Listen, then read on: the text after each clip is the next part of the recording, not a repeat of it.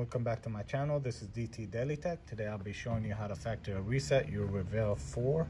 First, make sure that the phone is powered off. Once the phone is completely powered off, locate the volume up and the power button. Press and hold both keys. Once the phone turns on, release the power button. Continue holding the volume up. Once you see this picture, your screen, you wipe data factory reset, factory data reset. Shouldn't take long. Reboot system now. And there you go. If you found this video helpful, please like and subscribe. Thank you very much.